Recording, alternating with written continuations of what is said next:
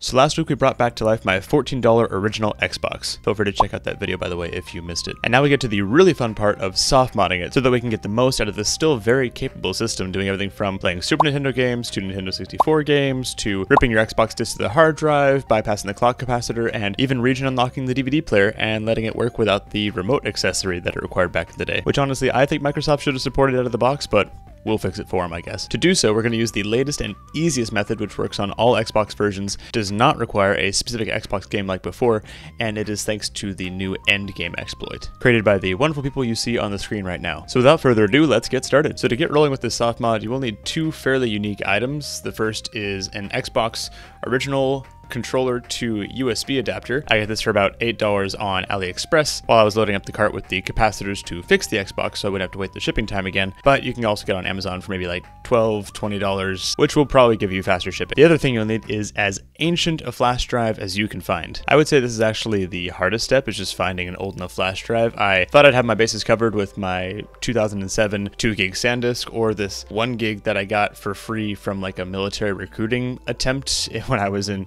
university, but the Xbox didn't like either of those, and it'll tell you so with either an error message or it'll start just pulsing the screen until you eject the flash drive. But thankfully my wife had this even more ancient 512 meg drive lying around, which the Xbox gladly took and formatted right away. If you don't have a graveyard of flash drives lying around, you can always go on AliExpress or Amazon and you'll probably have some luck there. If you search for a 512 meg flash drive or a 1 gig flash drive, it'll likely be old enough to work, seeing as they're probably not making a lot of new ones of those, so they're probably old enough. When in doubt, I hope to just find a comment on the listing of someone who was trying something similar and said that it worked for them. Super side note, I should mention that you can actually pull the soft mod off without either of those two things if you already have access to a modded Xbox, and then you can just put the files on an actual Xbox memory card, put it in the controller, and run it from there. But I figure if you already have a modded Xbox, you probably know what you're doing anyway, and you can go that route as you choose. Once the Xbox has accepted your drive, you're going to pop it out and put it in your Windows computer. If it asks you to initialize it or anything like that, make sure you hit cancel. We don't want to do that. Otherwise, that will blow away the special Xbox format we just worked so hard to put on there. We'll circle back to the flash drive, but first we'll go ahead and grab the files we need for the soft mod. We'll pop over to the GitHub link in the description, and by the download pre-built versions, click download. You'll see a zip file called Xbox Softmodding Tool, and we'll go ahead and download that. Extract it with your tool of choice. I prefer 7-zip. Then you'll grab a program called Fat Explorer, along with the .NET 8 desktop runtime so it can run properly. Install the runtime, then extract Fat Explorer and open it up. Then we'll click Devices, click your device, then Load Device, and mount data partition on X. If prompted, install the driver, and if prompted about your license, you can go ahead and click Start Trial. Your flash drive will now be mounted like a normal flash drive, and so we can copy over the soft modding files, which we'll grab by going over to our extracted Xbox Softmodding Tool folder, go to Utilities, and unzip the ENDGAME zip file. Then we'll simply copy the contents of that folder over to our flash drive.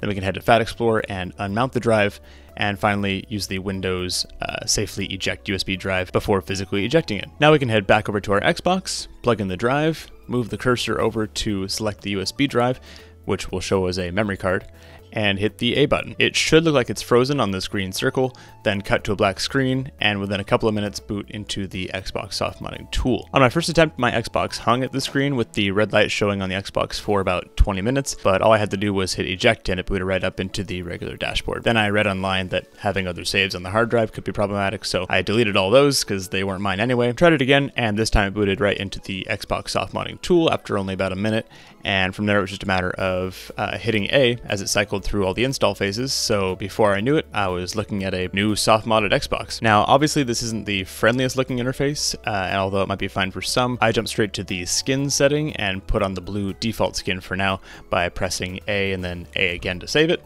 Don't worry if it's not your thing, we'll be upgrading our dashboard even more in a bit. While we're in the settings, we can hop over to video and enable 720p if it's enabled, and hop over to screen calibration, make sure our Xbox is using the whole screen. Also, before we continue, I should mention that the actual back button on the controller does a whole of a lot more than the B button does on the controller. That confused me a lot when I was trying to navigate these menus, and I kind of forgot the OG Xbox had an actual button called back before it was called something like select or share or menu, so make sure you steer into that. That'll help get you out of a lot of menus. By that same token, another really nice feature when you have have a soft-modded Xbox is that at any time you can use L, R, black button, and back button all at once, which will escape the current application or even game you're playing and hop you back to the dashboard, just like you're on a 360 or an even more modern Xbox console, which is a super nice quality of life feature that we gain with this. Back to the Xbox for the next step, you'll want it connected to Ethernet via its Ethernet port. If you're like me and didn't have an Ethernet port close to your Xbox at the time, you can get fancy and try to bridge your Wi-Fi connection of a laptop to the Ethernet port of the laptop and then share that internet connection with the Xbox, effectively turning your laptop into a single port router. But it's pretty finicky, and I recommend just moving your Xbox close to a router if you have that available. Once the Xbox is on the network, we're going to pop back over to the Xbox Softmodding Tool download link, head to the extras disk folder and download this ISO file. We'll also hop onto the extras folder and download the extras disk attacher.zip. We'll extract that zip folder and move the extras disk ISO file into this folder that has the little sign that says put ISO here. Nice and simple. Finally, we'll open up either WinSCP or FileZilla, punch in the IP address shown on your dashboard home screen, use the username and password of lowercase Xbox, click connect, and browse to the E folder. Now, during the install process, the softmod tool did us a favor by backing up the EEPROM of your Xbox to this folder on the E drive, which is super handy because we're going to need those files should your Xbox hard drive ever die or you want to upgrade it. It's kind of like a fingerprint for your Xbox that the Xbox is hardwired to care a lot about, and so we should definitely back that up so that we have it for future reference. To do so, we'll pop into the backups folder and then copy that EEPROM folder in its entirety to somewhere safe, preferably a Google Drive or OneDrive or wherever you won't delete files randomly in a few years. Then we'll head over to our applications folder and copy over our prepared extras disk attacher folder, which might take a few minutes depending on your home network. It is about half a gig of data. When that's finished, we can head back over to the Xbox, browse to the restart or shutdown menu item, and then choose soft reboot, which sort of half reboots the system enough for it to check for fresh files. When the dashboard reloads, we'll head to applications and then open up the Xbox Softmodding Tool extras disk. That's a mouthful. Once we have the extras disk virtually loaded, we can grab some handy applications like DVD to Xbox so we can make digital backups of our games, as well as DVD-X V2, which both region unlocks your DVD player and lets you play them without the dumb DVD remote dongle accessory. If you have it, more power to you, but this is for the rest of us. But my favorite thing to get out of the extras disk is the option to install additional dashboards, as we alluded to earlier. So if you plan to use your OG Xbox as an emulation hub to play Super Nintendo games and such, I'd highly recommend grabbing the XBMC EmuStation dashboard, which is one of the most popular dashboards, and I believe it comes with all the emulators baked in, so make sure you have enough space for it before you hit install. But if you got the space for it, for that plus your game files, then go ham with it. However, if you're like me and want to maintain that nostalgic OG Xbox dashboard feel while getting enough bells and whistles to play your digital game backups and everything, you'll 1000% want to grab the user interface X dash.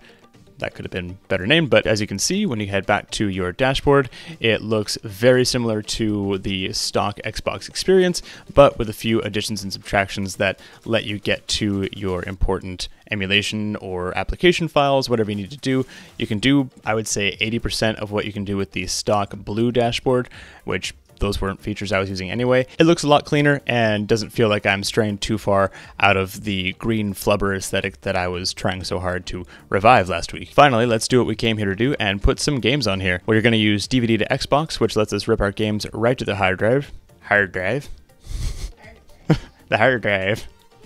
Right to the hard drive for easy access and preservation. I'm planning to make a separate video covering all the various ways you can get Xbox games on your modded Xbox because there's a lot of nuances there, so let me know in the comments if you want to see that soon. After that rip is done, we can head back to the dashboard, do a soft reboot, head to applications, and here we have Star Wars Battlefront 2 running perfectly natively without my original disc inserted, so that can go in a box in the basement and we can play this on demand. If I missed anything or there's something specific you'd like to see covered in the console space, hardware, hacking space, or with this particular Xbox, leave a comment below, and otherwise I'll see you next week.